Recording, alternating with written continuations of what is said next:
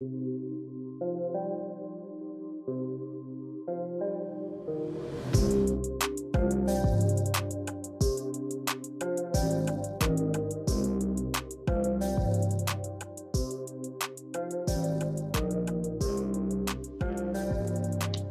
is going on, ladies and gentlemen? Welcome to episode 13, lucky 13, right after Halloween, of the Next Man Up Injury Podcast. I'm your host, Kyle Allen, and I'm back with the dynamic duo, as always, of Matthew Walters and Erik Kreil. Matthew, how you doing this evening? Doing quite well. Football's over at the high school I work at, so I actually get to be home before dark some days, so that's kind of nice.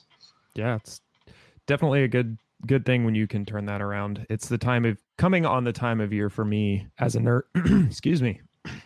As a nurse working at the hospital, where I come in the dark and I leave in the dark. So the light of day is always a welcome sight for me. Erik, how are you, sir? How's it going, fellas? I'm doing great. I was a carrot for Halloween, and that's always a fan favorite. The public demands it. Hey, I love it. Love to see it. Great vision. You're the only one of us not wearing glasses, so I'm just assuming that it worked for you. Yes, that's right. Alrighty. Well, we've reached a point in the season where players have built a solid body of work. We kind of know what to expect from them, and it's worth reflecting upon them. So let's talk about some rookies. Erik, I'll go to you first. If you had to pick a top 3 Dynasty rookies, looking at the resumes just this year, who would you take? Would you change any of your preseason predictions? I mean, it would be league dependent, but I think Jamar Chase, you could easily take over a couple of the quarterbacks that were taken early and often. Kyle Pitts would also be understandably 1.02, if not 1.01, depending on the structure of your league. I'm not too certain that I would be taking Najee Harris as high as he went. But given the rest of the class, I think that's fine. I'm a little skeptical on Zach Wilson. I'm still in on Zach Wilson, but I'm not so certain that he's currently living up to the hype, especially for a rookie. Not sure if he's going to be the one for New York, but he could be a placeholder for the next guy. We'll see. Matthew, you had some hot takes in the preseason for your rookies, or maybe not so hot takes, some takes coming true. Would you change anything that you said in the preseason about the rookies this season? I would probably have Jalen Waddle a little higher. I was kind of low on him coming out. I would like to say I was spot on, it looks like, with Trey Sermon. I was off him from the very beginning and got roasted for it early and often about it. And it feels very good that he is doing nothing this year. So, yeah, you hate to see it for the guy, but I know for you, it's like, makes you feel good to be like that right about somebody. It's Vindication. Like, yeah, I planted my flag on this. I'm going to victory lap on it. Feels good to be right. Nothing against Trey Sermon. I'm sure he's a great guy, but I just didn't think he was good at football. And so far, it's looking like that's coming to fruition. And speaking of feeling good, how about Devontae Smith and the BMI argument? Glad to see that one away quickly. He hasn't gotten hurt. Hey, knock on wood. We haven't had to talk about him on this podcast yet, and that is a good thing when people are worried about your health. Well, Halloween is behind us now, but we certainly saw some players go down this week that made us scream. But don't be scared. We're here to help you find who to replace them with, how to get ready for that playoff push. Here at the Next Man Up, we have a saying that the best ability is availability. And as you know, a player on your injured reserve can't really help your fantasy team and can't score you any points, quite frankly. So we're here to help you find out not only how long they'll be out, but who you can replace them with. So without further ado, let's get to it, gentlemen. For the sake of organization, we'll split the news up by position. Get things rolling. Let's talk about the signal callers, the QBs.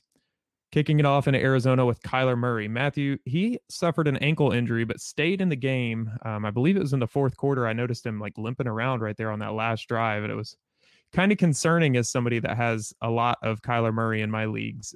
What's going on there with his ankle, and what can we expect? Yeah, so late in the game, like you said, he injured his ankle. They haven't really come out with a whole lot of information about it. They've just kind of said, "Oh, we gotta see how he feels and go from there." But I did see a report that it's actually on the medial side of his ankle, which, for those unfamiliar, that's more of the deltoid ligament region and not really a traditional ankle sprain. So him finishing out the game was a good sign. I wouldn't be surprised if he's kind of limited early in the week. I wouldn't be surprised if he plays this weekend. I'm not overly concerned. However, his running upside is what concerns me now. He's a very mobile QB, and I'm afraid he might, if this is kind of a lingering issue going forward, might not run quite as much as he has in the past, which, similar to last year when he injured his shoulder and stopped running quite as much because he wasn't wanting to take those hits, could see something similar to that happen. Yeah, it'll be something to watch for sure this week to see if he's available. But something I'm more looking at if I have him is worrying about if he is available. So the next man up for Arizona is Colt McCoy, which it's not super inspiring for fantasy. Yeah, it's not bad. I all but guarantee he's going to be available on your waiver wire, and you probably won't have to put down very much for him, if anything, out of your fab bank. In a super flex, you can do worse. Yeah, in a super flex, you could definitely do worse. But look on your waiver wire. If some team in your league doesn't already have Mike White, the NFL's leading passer last week, you might be able to scoop him up and get a solid spot start out of him. Yeah, he's got a Thursday night game this week, so we'll see. In Carolina, Sam Darnold suffered a concussion. I actually didn't catch this during gameplay this week, but when I was going back through the injury reports, I saw it. Eric, obviously we talk about concussions as nonlinear injuries. Have we heard anything about Sam Darnold and his status for this week? I don't think it looks very good for him. Unfortunately, it's so up in the air with any sort of concussion injury. But if you watch the tape and the actual injury, it was a nasty hit against the Falcons. And I mean, with any concussion injury, especially in sports, you can technically suffer 2 brain bruises with the same hit. It's called countercoup. You know, the first bruise or injury would occur when the body is suddenly stopped on impact. And then the second is when the head would essentially whiplash. And, you know, watching the video, he definitely got countercoup. I mean, it was bad. So you never know what's going to happen. I think it's worth mentioning that Sam Darnold wasn't particularly playing well prior to this. I think in his last 4 weeks, he had something around 200 yards a game, 2 touchdowns, 5 interceptions. So, you know, it's possible that the team is, you know, prepared to rest him a little extra, let PJ Walker step up to the plate. He's a bit more dynamic on his feet. But I really wouldn't expect Sam Darnold to come back, you know, this week especially, but probably not next week either. Yeah, he kicked off the year with a pretty good start, and then he's kind of returned to form of late. As you mentioned, PJ Walker is the next man up for Carolina, and he's an intriguing one for me because, you know, we saw his body of work in the XFL for those of us that were big XFL believers. And he was the star of that league. He was great. He showed that he could pass well. He did a little bit with his legs. If he's available in my league, especially if I'm a Sam Darnold manager, I'm going to pick him up and feel fairly confident starting him. I mean, Carolina's got some good options. We're going to talk about Christian McCaffrey's availability coming up shortly when we talk about running backs. But as far as receiving cores goes, Carolina's isn't awful, and PJ Walker's a competent passer. If you got to put somebody in your super flex spot, I don't hate PJ Walker this week. Yeah, he reminds me like a lesser Jalen Hurts, where you're not too amazed by his arm skills, but because of his Konami code ability, I mean, he might score you some decent fantasy points. Yeah, and he's probably gets less argument started about him on Twitter as well, so that's always a good thing. Yeah. All right, speaking of quarterbacks that have a little bit of mobility, Dak Prescott has been dealing with a calf injury, Matthew. We saw Cooper Kupp start for him last week. It was kind of a last-minute decision. Cooper Kupp did? Excuse me, Cooper Rush. If you started Cooper Kupp in your super flex, you wouldn't be mad. But Cooper Rush, thank you for catching that. Here I go, butchering Dallas names to the Cowboys fan. Yeah, so tell me about Dak Prescott. What's his outlook this week? So his outlook's looking really good this week. There's a lot of people that thought he was going to play last week. He went through pregame warmups. I think it was Collinsworth on the broadcast even said, I watched him and thought he was going to play. But seems Dallas was taking the long-term approach, which is definitely smart when you're now a 6-1 team and you're hoping to make a playoff push this year. You don't want to re-aggravate that injury and it turn into a long-term problem. So they elected to go with Cooper Rush, who balled out and won the game. So we got 2 MVPs on the team, apparently, at QB. But no, I think all reports are saying Dak's going to practice full by Thursday. So keep an eye out for that. Now, of course, Jerry Jones is saying Dak's for sure playing this week, but that's also Jerry Jones. You take everything he says with a grain of salt. So we'll just kind of have to see, but I imagine he's going to play this week. Yeah, if Jerry Jones and Pete Carroll ran a clinic together, I think every single patient would leave with minimal treatment and they'd just be like running again on broken femurs. Those guys are just like, oh, yeah, he's playing. It's like, did you even look at the injury report? I don't know. But his foot's facing the wrong way. Yeah, I'm pretty sure last year he said Dak would play the week after he broke his foot off his body. No, all jokes aside, Cooper Rush, if Dak is unavailable to go, I'm comfortable starting Cooper Rush. Maybe would tamper expectations a little bit from what he did last week, but with a full week to prepare, knowing he's going to be the starter, he could produce the same again. I wouldn't be upset with 15 points. Kyle, as a backup. Cooper Rush, PJ Walker, Colt McCoy. Who would you prefer? Colt McCoy last for sure.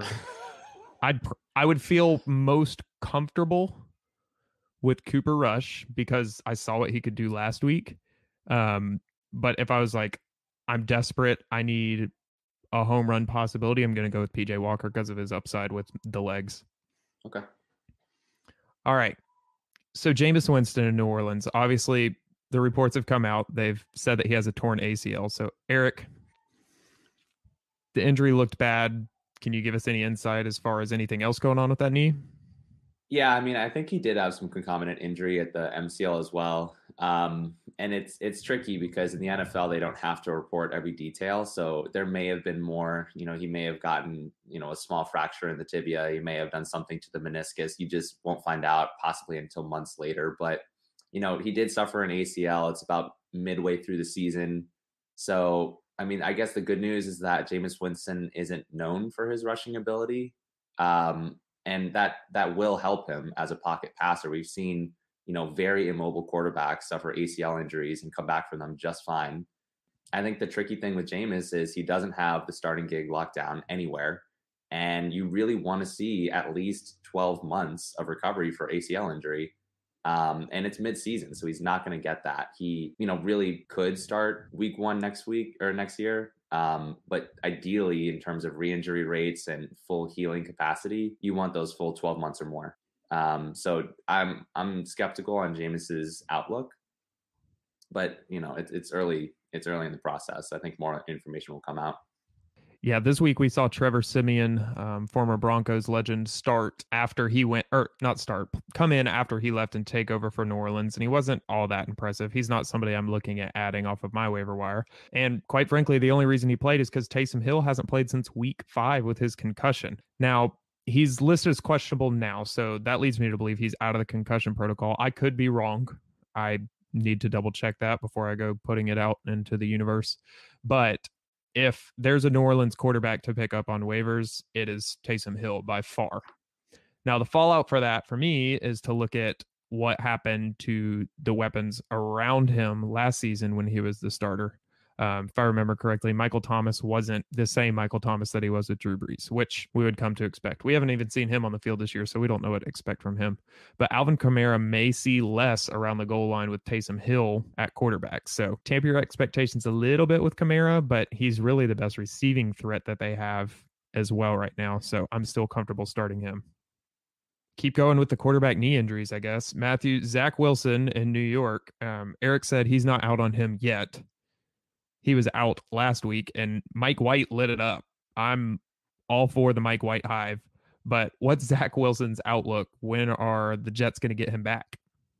Well, at the earliest, it won't be till next week because they have a Thursday night game this week. Coaches already said they've already announced Mike White as the starter, and Zach Wilson's still out. So if he starts practicing next week, then possibly week 10, he's back in. I believe the original timeline was 2 to 4 weeks. So it just makes it interesting with this knee injury on if Mike White goes out there and lights it up again Thursday night, what happens? because obviously they drafted Zach Wilson to be the future. And Mike White's drafted, 4 years ago and never really got a shot anywhere and hasn't really done anything, but he threw for over 400 yards and 3 touchdowns in his first start of his career and looked a whole lot better than Zach Wilson has this year. So I guess we'll just have to wait and see on that. I wouldn't imagine Mike White overtakes their number 2 overall pick, but crazier things have happened in the NFL, like a 6th-round QB going on to be the greatest of all time at the position. So yeah, we'll just have to see. You never know. I mean, if you picked up Mike White, I'm comfortable throwing him out there. But if you have multiple options at QB this week, I might look elsewhere. I wouldn't expect 405 yards again, that's for sure. Although I did see that somebody put down $1,000 bet on Mike White before the week started to be the leading passer for the week and won like $125,000. I know that's all they good. won. That's insane. It might have been more than that. I don't know. It was a ton of money for Why would they do that? I love it. Go big or go home. Can you imagine though going into Monday night knowing you have Patrick Mahomes and Daniel Jones, and it's like this could be a barn burner. Who knows? Especially with Patrick Mahomes, that would be the one that makes me nervous. But you never know. Daniel Jones occasionally goes off for the bonkers game. Yeah. I don't know. All right, just some quick hitting QB updates before we move on to the running backs. Russell Wilson had the pin removed from his broken finger this week. They do have a bye week this week, so he is expected to start practicing in week 10, and we could see him starting as early as week 10, week 11. So that's exciting if you are a DK Metcalf or Tyler Lockett manager. And then over in Washington, Ryan Fitzpatrick. So the last update I've been able to find was from October 25th. They said that he was still on IR. They were going to redo his MRI in 2 weeks and see what would happen. Here we are, just about 2 weeks out from that. I'm terrible at math. That's like a week. But anyways, here we are. We haven't heard anything else. No updates on like, oh, he seems to be moving better or anything. So it's kind of radio silent in Washington. If you have an IR spot and you don't have anybody else to throw in there and you don't just want to have a depth stash later in the year, sure. But I mean, Taylor Heineke's kind of got that spot locked up. So I'm not too optimistic about Ryan Fitzpatrick returning. Anything else to add on QBs, guys? Think that? No, that pretty much covers it. I think that sums it up. All right. Speaking of tough running backs. That was an excellent segue. Thank you, Erik. Gosh, just set me up. Just beautiful. All right, Erik, I'm going to you here. Miles Sanders in Philadelphia had an ankle injury, missed last week. What's his outlook this week? Can we expect to see him back in the field? Is he out for a while? What's going on? Yeah, I'm pretty sure they put him on IR. And that means that he'll be out for at least 3 weeks. I think it's also a pretty big indicator that they pulled Jordan Howard up and immediately gave him 12 carries for 2 touchdowns. I mean, you don't really do that for the guy that you have on your practice squad who's basically just a plotter. He'll get maybe 20 carries for 50 yards, that kind of thing. But, I mean, Miles Sanders has a low ankle sprain. A lot of people are, generally more concerned about the high ankle sprain variety like Jerry Jeudy had. But low ankle sprains can be pretty serious too. And I mean, if you're given the comparison, you can look at other running backs in the league who have gotten low ankle sprains and, they're out a week, maybe 2, but they're never placed on IR. So, the fact that he was placed on IR so soon, it's a pretty big indicator of the severity of that injury. Frankly, he may not be the Miles Sanders that you drafted him to be. I'm not certain that he got the hype, coming into the season, like he did last year, especially, but I'm not too certain about Miles Sanders' future for the rest of the year. Yeah, he's one I kind of come into every year cautiously optimistic. He seems to be one of those home run or meh kind of players week to week, and you never know which one you're going to get. And they usually run a committee in Philly. Anyways, with that being said, they ran a great committee last week. Boston Scott and Jordan Howard both had 12 carries, both scored 2 touchdowns.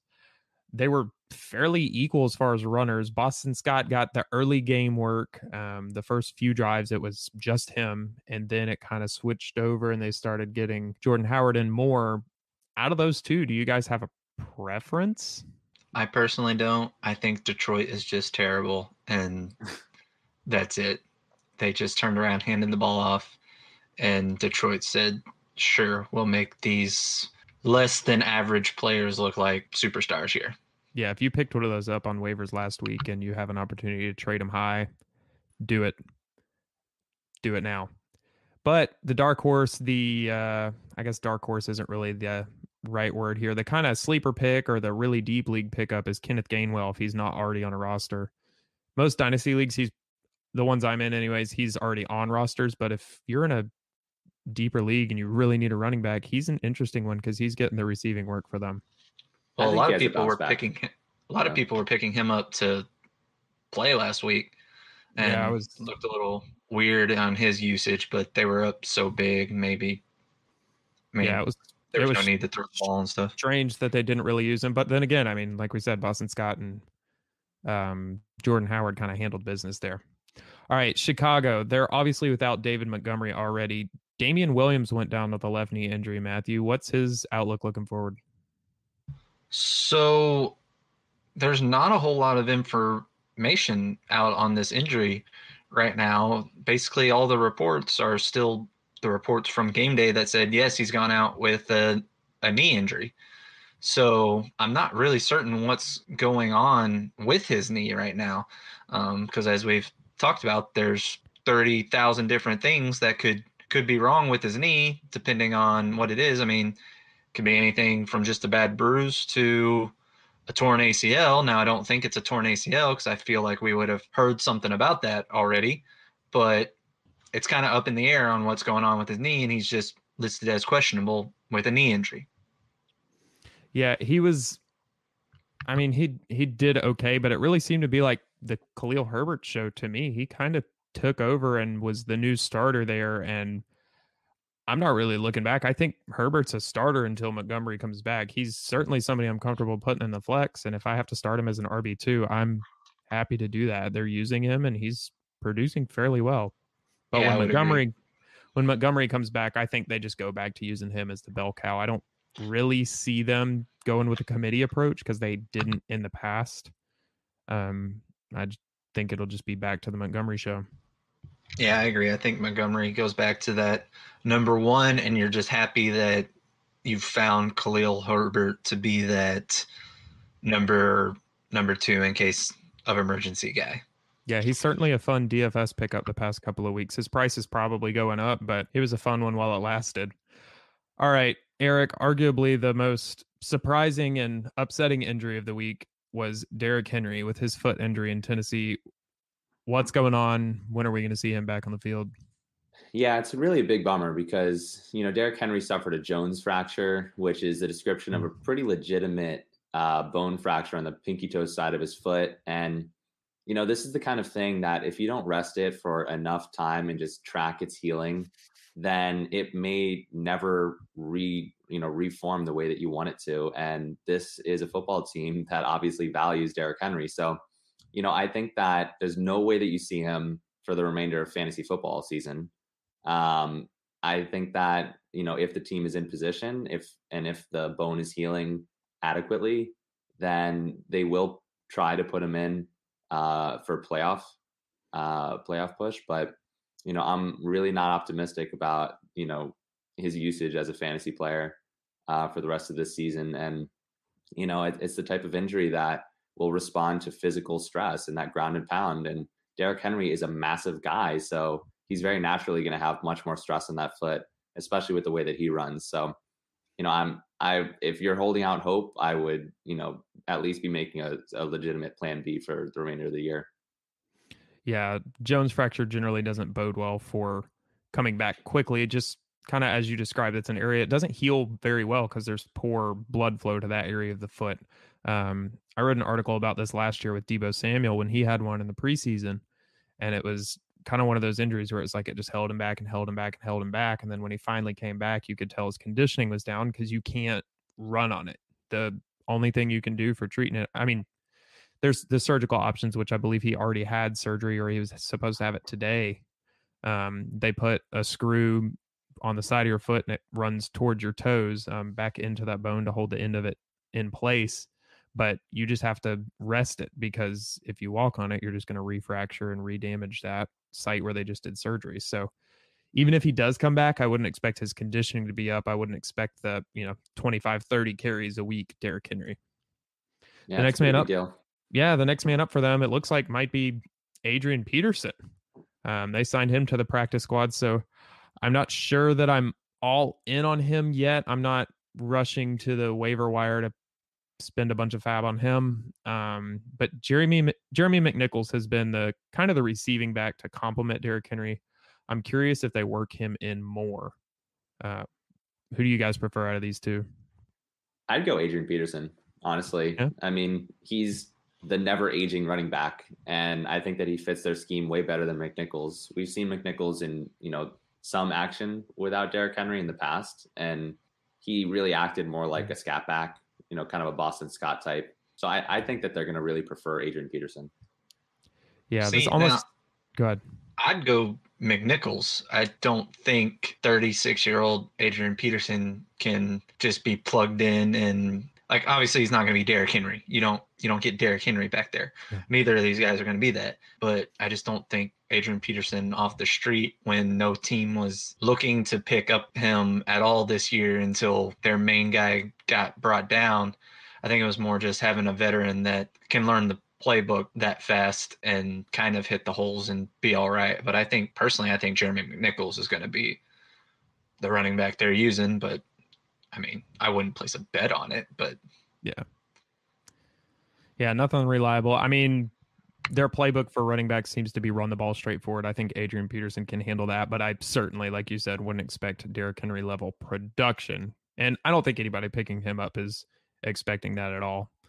Moving on to San Francisco, Matthew, Elijah Mitchell. He's been a surprise out of the two rookie running backs. I mean, you probably would have told us that he was definitely the better one because I know you're not necessarily in love with Trey Sermon, but although he's been surprising, he's got a rib injury he's dealing with. Does this look like something that's going to hold him out? To be fair, I was not high on Elijah Mitchell either, but just to be fair, I gave you a little more credit than was due. I know, but I also wasn't expecting Raheem Mostert to injure himself 2 plays into the season. So, but anyway, injury chips their cartilage. Elijah Mitchell, he's dealing with a rib injury. I'm basing this on the assumption that there's not a fracture in his ribs that will make things worse if he does play. I'm assuming that it's just kind of bruised ribs and that it's a pain tolerance issue. And for me, if that is the case, then I think he plays. He's a rookie that's gotten the starting gig. He's fighting for his life out there to keep that role and hopefully that role in the years moving forward. So I think he plays through it, assuming there's not a fracture that could possibly make things worse and lead to a punctured lung and stuff like that, where you'd rest him in that case. Yeah, if he's unable to go, out of JaMychal Hasty and Trey Sermon, Eric, who do you prefer? I prefer Hasty. They've leaned on him a good bit before, and I mean, he doesn't look terrible. I am really skeptical of their usage of Trey Sermon. Yeah, it's just been like a weird. It doesn't make sense if you're going to use the draft capital that they did on him. I know he wasn't a first round or anything, but they drafted him a lot higher than Mitchell. But I guess, he's looked that much better. Why not play the hot hand? Why would you try to force something? Yeah, that's a Brandon Ayuk, Trent Sherfield issue, Gosh, a flash in the pan that was. Alrighty, quick updates on some other running backs. James Robinson had a heel injury towards the end of the game this week. All the testing came back negative for him. They're expecting him to be okay to go. Speaking of 49ers running backs, if you don't already have him stashed in an IR spot, Jeff Wilson's practice window opens up this week, which means that he will be eligible to return as long as he's able to participate in practice. And I really need to look up the rules so I know exactly what it is, but I believe it's if they participate in they start practicing, they have to see game work within 3 weeks. And if not, the player automatically becomes a free agent, which is a new part of this 3-week short-term IR rule. That's an interesting wrinkle. I don't know why you'd activate a player and practice them for 3 weeks and not give them, a snap. It's kind of weird, but an interesting wrinkle. So if you see him practicing, expect to see him in the next 3 weeks. Chris Carson in Seattle, Pete Carroll, ever optimistic, as we mentioned before, says that he should resume practicing in week 10 after suffering a neck injury. So keep an eye out for that. And last but not least, arguably the best running back in the league, for fantasy purposes anyways, Christian McCaffrey. He is expected to begin practicing again on Wednesday in a return from his hamstring injury. Moving on to the men on the outside, the wide receivers, Atlanta. So I just wanted to talk about this one real quick. Calvin Ridley has decided to take some time off from football for personal reasons. I'm not going to speculate what it is because I don't know. It's a personal reason. Obviously, we can't go ask the guy, and it's not really our place to. You know, we wish him the best. Hope he's getting his headspace right and getting everything right back at home and can get back to us soon. I get it. Sometimes you got to make yourself a priority. The next man up in Atlanta, though, somebody's got to step up in that offense. Somebody's got to catch some passes. So I was very interested to see what Russell Gage could do when he came back this week. Luckily, I did not start him because he put up a goose egg. Did not catch a ball, didn't record any yards, nothing. I was like, interesting. I don't know if they were timid because he was just coming back from injury or if he didn't really get practice time in to build rapport back with Matt Ryan. What the deal was. Tajay Sharp was the leading receiver, but I think moving forward, it's just going to become the Kyle Pitts show. If you were high on Kyle Pitts coming into the season, get ready for your victory lap. I'm knocking on wood for you because I don't want to be the guy that cursed Kyle Pitts, but I'm very excited to see what he can do in the next couple of weeks until Ridley returns, if he does this season. Anyways, moving on from that, Matthew, the New York Giants wide receiver core, we've compared it to Baltimore's running back room and San Francisco's running back room because they can't seem to keep anybody healthy. Kenny Galladay and Sterling Shepard, they're both listed as questionable this week. What are we looking at from those two? Yeah, I'm going to start with Sterling Shepard. He strained his quad. So if you're unaware, that's basically your front muscles on your thigh. And it looked quite painful when he went down. I highly doubt he's playing this week. I feel bad for the guy because he just constantly gets these nagging muscle injuries and then comes back and plays. Now, the same can't be said for Kenny Galladay, who on October 11th, they were saying he was 1 to 2 weeks away from playing. And now we're into the month of November, and we still have yet to see Kenny Galladay. So I don't really know what to make of Galladay. We kind of saw this last year with the hip issue? The same thing all over again.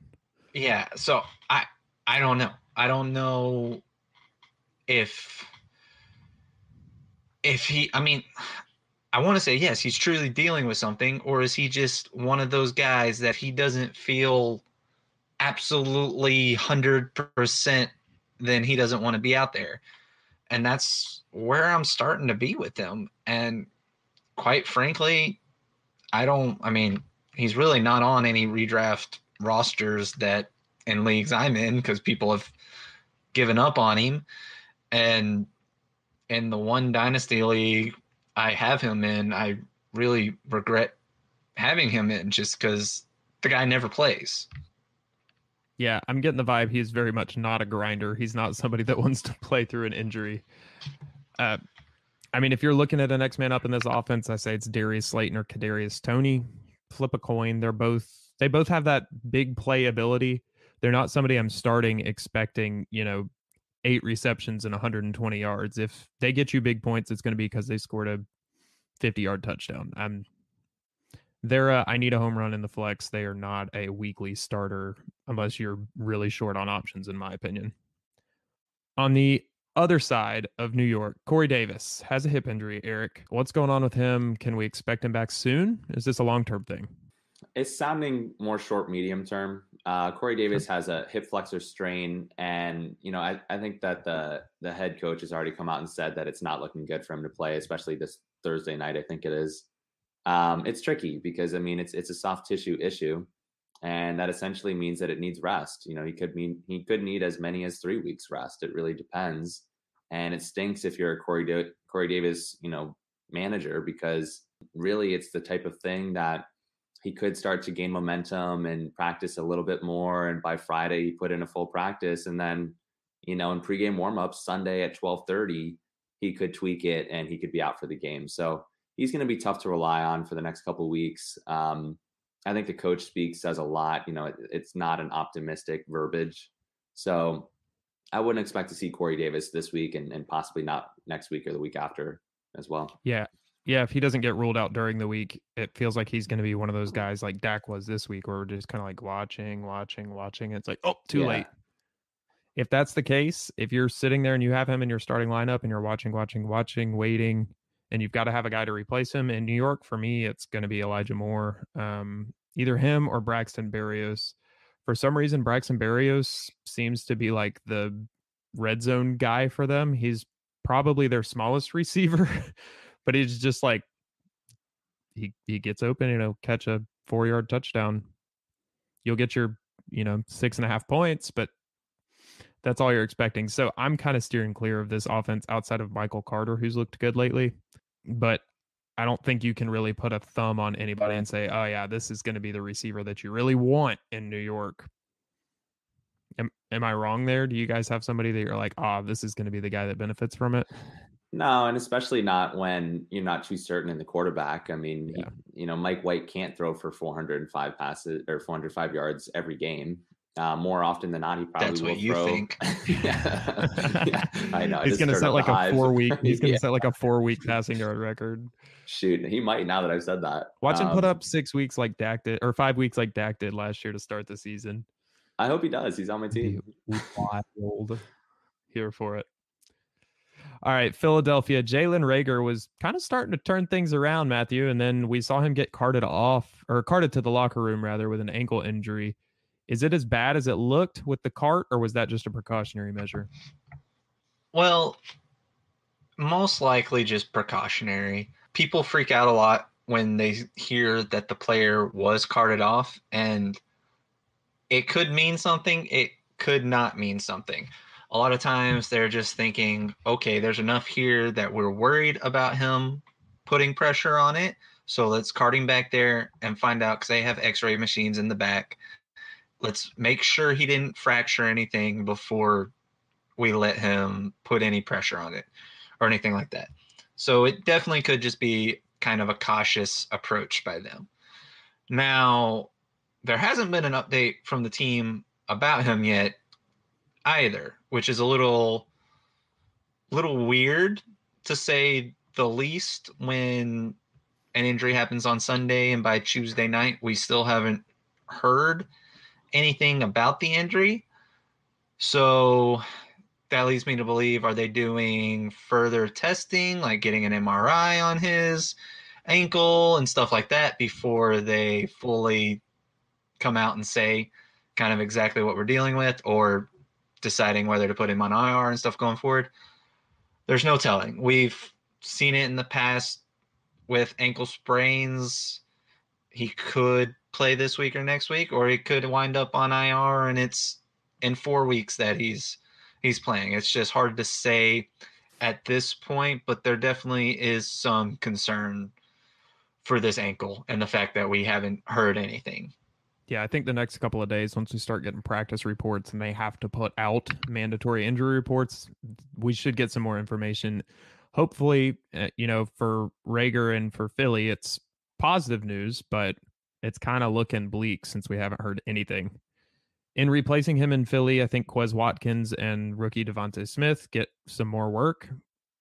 If you've got one of them, if you have to, I'd maybe flex some, but they're not guys that I'm really excited about. Not that Reagor really was, but he in deep leagues, some weeks he's not a bad dart.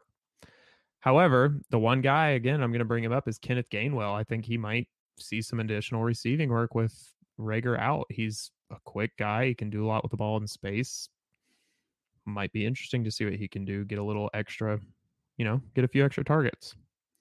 Speaking of guys that know what to do with the ball in space, Deebo Samuel. We talked about him earlier when I was talking about Jones fractures. Here we go again with soft tissue injuries and Deebo Samuel. Erik, calf injury this week. What's the deal? Yeah, I mean, Deebo, he has a calf strain, and I'm usually a Deebo pessimist with his injuries, but I'm actually conservatively optimistic about this one. It seems like they're gonna rest him, maybe give him partial practices, and ideally, obviously, play on Sunday. I think that with his track record, there's enough there to say, keep your ear to the ground, watch the practice reports. But everything that's coming out right now is actually pretty optimistic about this. Great. All right, real quick. If he's unable to go, is it Brandon Ayuk time? Do we trust him? He's had an upward trajectory for sure, especially with how both Kyle Shanahan and John Lynch have been talking about him. And his usage reflects that in the last couple of weeks. Yeah. So I think that he'll have a fine, trajectory towards the end of the season, but there's no way that you can trust him, and definitely not on a week-to-week basis. No, he's a bye week filler, or I have injuries. I got to start somebody. Plus, he's got Jimmy G throwing him the ball again, so it gives me a little more confidence in him, but still don't trust him week to week. Antonio Brown, Matthew, has a foot or ankle surgery. He was seen at practice on a bike with a walking boot on. What's the deal with that? So it's you're kind of deciphering a lot of coach speak with Antonio Brown. The coach says he has a sprain near his heel.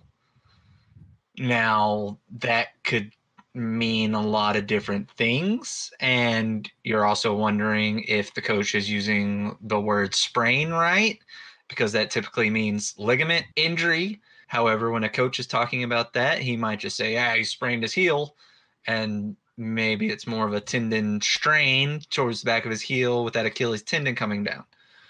So it's a little hard to know exactly what's going on with him. Now, the bad news is this injury happened, a couple weeks ago? And he's still in a walking boot. I saw a report from today that they were like, Antonio Brown's riding the bike with the boot on. Which, when I read that headline, I was like, how the heck do you ride a bike with a walking boot? It's very not the easiest. It's not one of the big cam walkers. Like, what the heck is this? So that's props to him for trying to keep his conditioning up, but it's definitely concerning to me that he is still walking around in a walking boot. Does not bode well for this week at the very least.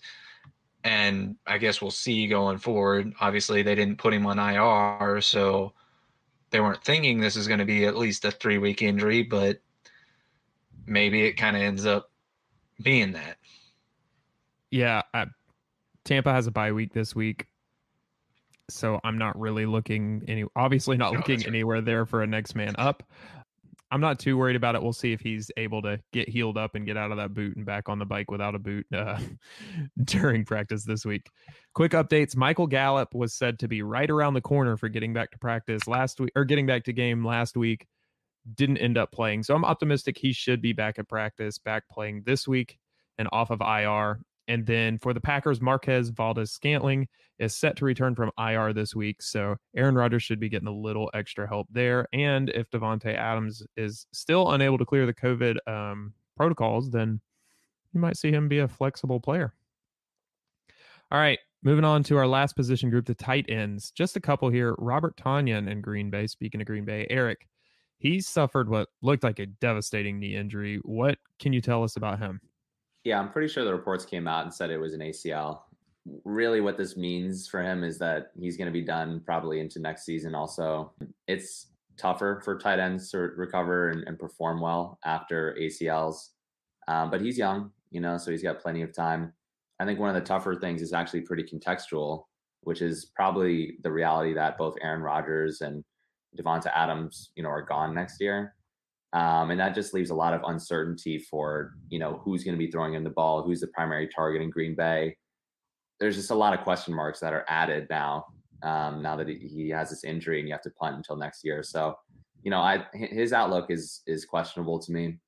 I'm kind of medium on him. I think, his productive season, he was just force-fed touchdowns from one of the greatest quarterbacks, in the world.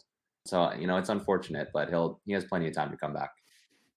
Yeah, backing him up at tight end is Mercedes Lewis, who he can catch the ball, but he's definitely more known for his blocking abilities. If there's anybody that benefits from it, I think it may be AJ Dillon. And I know it kind of sounds weird, but hear me out. Like, if we're force feeding Robert Tonyan touchdowns in the red zone, why not just plow gigantic thighed AJ Dillon into the back of your offensive line and hope he can bust into the end zone? I don't know. I don't think there's really much to be excited about at the tight end position outside of the few elite guys. So I'm certainly not looking at Mercedes Lewis as somebody I want to start every week. Speaking of elite tight end options, Darren Waller is dealing with an ankle injury. Matthew, what's his outlook? So Darren Waller with his ankle, he was supposedly close to being able to play week 7, and then they had a bye week 8. So I have to imagine that means he's ready to play now. Keep an eye on the practice report. I fully imagine Darren Waller's going to play. Yeah, he should be back. If he's not, I think the next man up for them is going to be Bryan Edwards. If you didn't hear the news today about Henry Ruggs, some really sad news. It was reported that he was arrested after a DUI in which he was in an accident with a fatality. I believe he's being charged with a death caused while drinking or driving under the influence, rather. Super sad stuff all the way around. Obviously, our thoughts and prayers go out to the family, to Henry Ruggs' family. It's just a sad situation all the way around.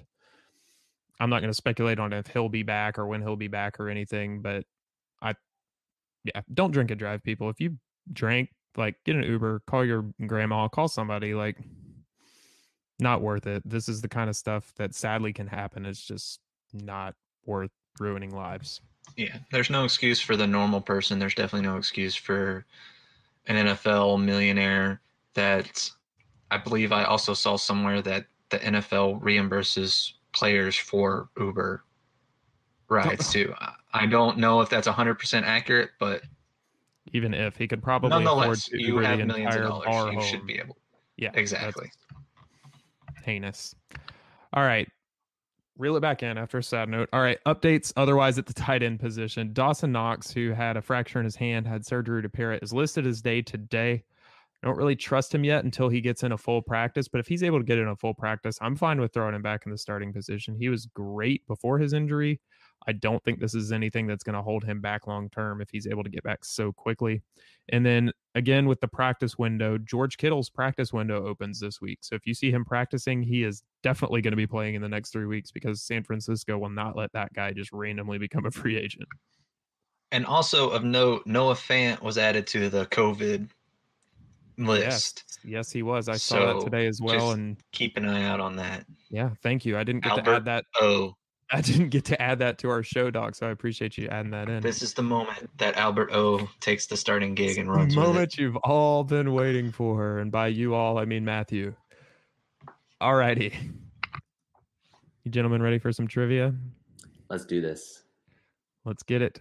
Cue the music. Alrighty, this week's Sunday Night Football matchup, or last week's Sunday Night Football matchup, rather, fell on the night of Halloween. Historically, the NFL had some pretty memorable Halloween games, including a 94 matchup between the Packers and Bears, which saw temperatures in the 30s, wind gusts of up to 50 miles per hour, and a 1988 matchup between the Colts and Broncos in which Eric Dickerson rushed for over 150 yards and 4 touchdowns, one of the best fantasy games ever. So this week's Sunday Night Football game featured the Dallas Cowboys and the Minnesota Vikings. And in honor of a matchup of two of the best backfields in the league, can you guys name the running back from one of these two teams, the Dallas Cowboys or the Minnesota Vikings, who holds the single game rushing record?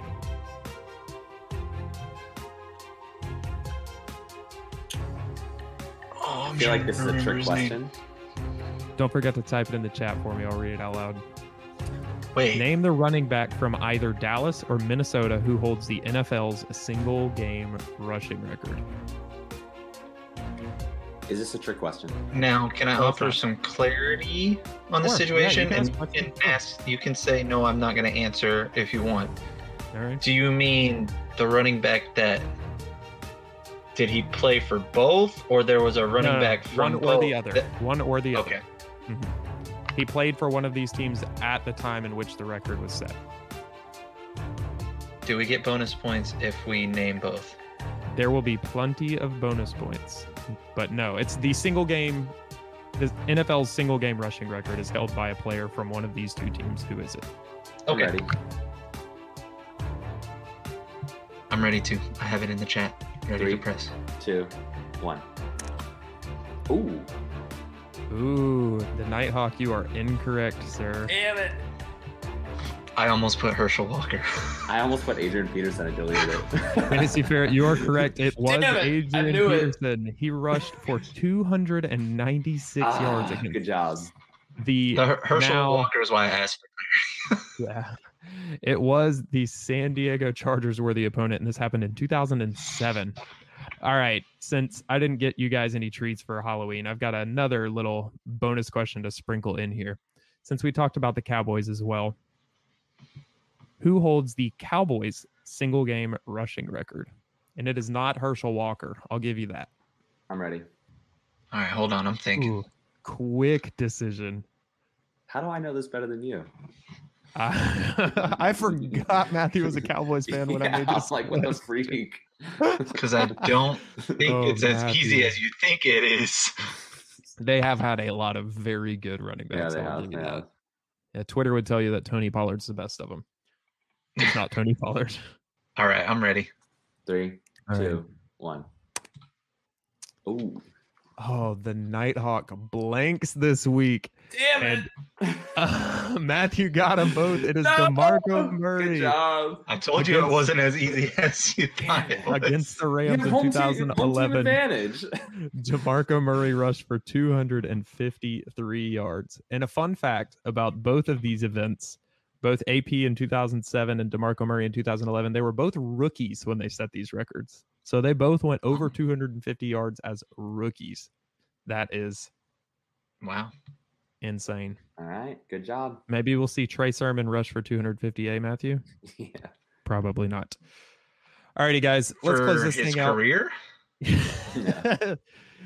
I'll take the under.